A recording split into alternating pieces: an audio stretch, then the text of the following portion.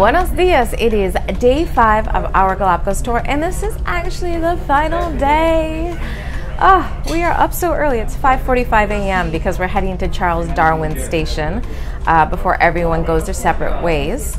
Last night was fantastic. I didn't shoot a lot just because it was just really nice to spend time with both the guests and the staff. So it's 4 nights, 5 days. However, they had this video and photo presentation. The guides took photos of everyone, and it felt like we had been here for so long. So many pictures of everyone and just so many memories in such a small amount of time. Then we had a toast, took pictures, exchanged information. It was just really nice. I'm actually really gonna miss some of these people, and it's funny because it hasn't even been a week. So it's 5:45 a.m. I'm having an amazing final breakfast on this ship. I have to say I have loved the food. I got another energy drink. Also, one of my favorite things in the world, one of my favorite Ecuadorian foods in the world, yapingachos, which is a traditional dish from the Andes in Ecuador. It is basically like the creamiest potato cake you can ever have, and it's with some encurtido, which is pickled onion and tomato. And then also because Luis is such an amazing server, he brought me a tall black tea because he knows that's what I've been drinking. He doesn't have to ask anymore. Anyway, kind of sad. I'm sad to leave people. Sad to leave the boat. However, I've been to the Galapagos once. This is my second time, and I do see it in my future again. Plus, I'm not actually leaving the Galapagos. Today, I'm heading to a Finch Bay hotel. So I still have more Galapagos adventures. It's just not on this ship.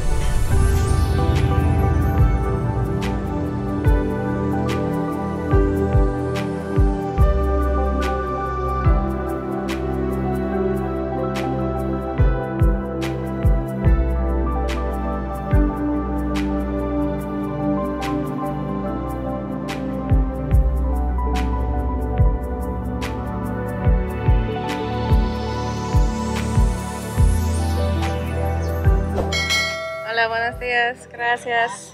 Well, and after several years that they were trying keeping them in captivity, reproducing them in captivity, so now the population is okay. More or less 2,300 of tortoises have been repatriated since that time. Wow. So this year, all the tortoises, including the adults, were repatriated, including Diego.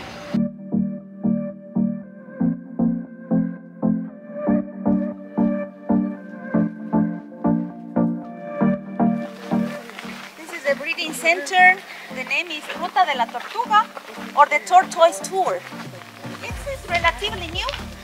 As you see, we find very nice plants, very nice decoration, natural decoration. These are the mangroves. The other day somebody asked me about this kind of mangrove. This is called the button mangrove. Look at the seeds hanging down.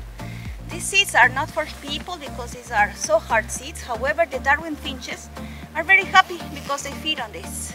This is one of the 4 different species of mangroves that we find in the Galapagos. Right here is a wasp trap. 50 years ago, wasps arrived on a cargo ship, they think. But wasps actually kill the carpentry, which is the pollinator in the Galapagos. And so they are trying to get rid of it. It does not belong here.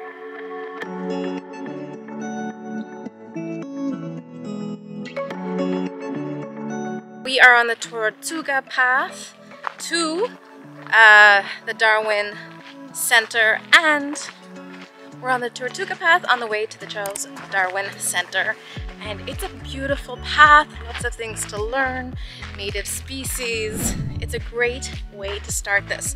It's new, I've never seen it before, but it's a great way to start the day.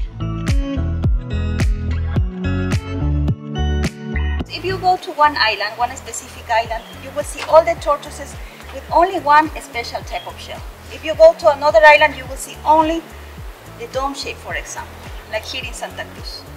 But here in this center, obviously, we can see them combined, right? In spite that they are coming from different islands, however, they are living in captivity.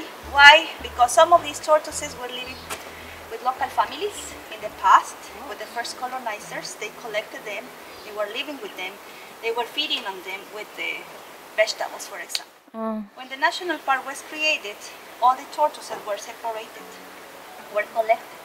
Some of these tortoises now are living in the wild, but unfortunately some of them that couldn't be living in the wild, couldn't find food by themselves in the wild, they are still here.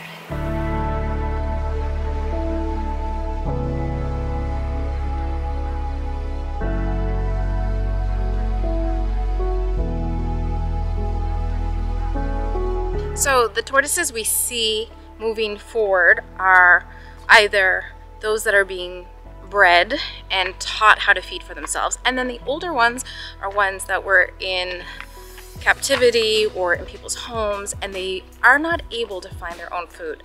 So that's why they have homes here, not the same as when you go to a zoo.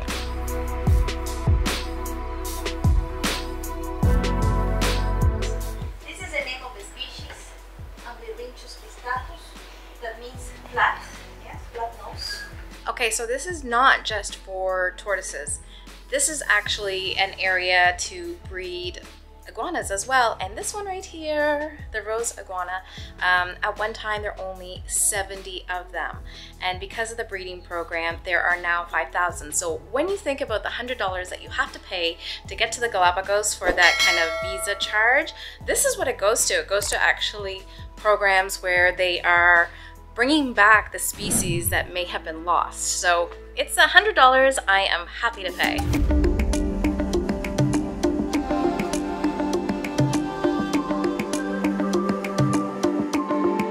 And one of the programs that the National Park is working on with the Darwin Foundation is actually to protect these finches, because there are only 17 pairs left, because there is now a fly that feeds on the blood of the baby chicks, and so they won't know for 10 years whether it's going to work or not, but they have a program right now to help with the incubation and to breed these finches.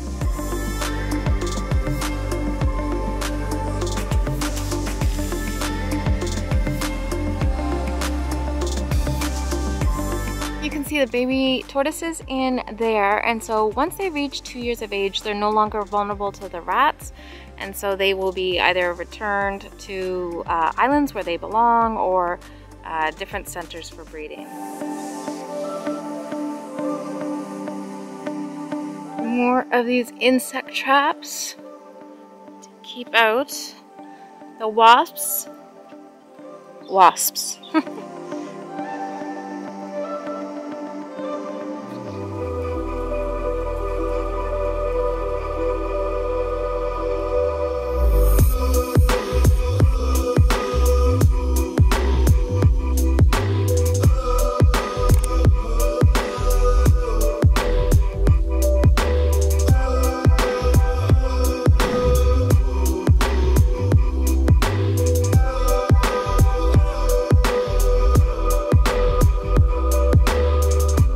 What they're gonna feed the turtles. For the small ones, they cut it up. For the big ones, they can just leave it like this. That's why they were a little bit cranky with each other. It was feeding time and they were hungry.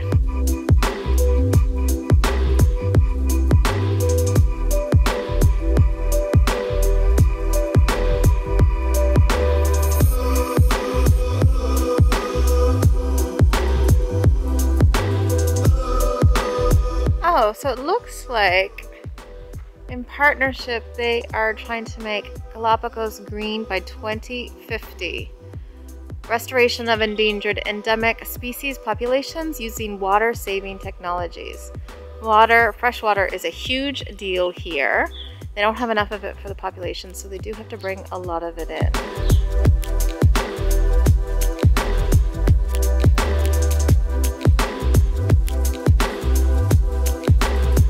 This was a beautiful visit. If you think you're kind of just going to go to some building and look at some things, absolutely not.